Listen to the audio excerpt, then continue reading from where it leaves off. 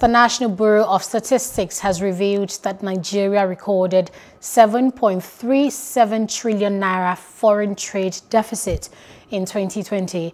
In its foreign trade statistics report for the fourth quarter of 2020, the NBS stated that the total trade in 2020 stood at 32.42 trillion naira.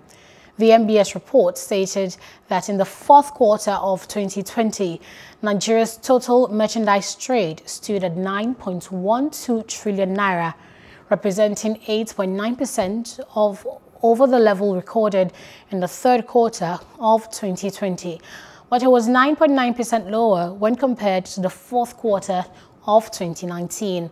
The fourth quarter deficit recorded the highest figure since 2017.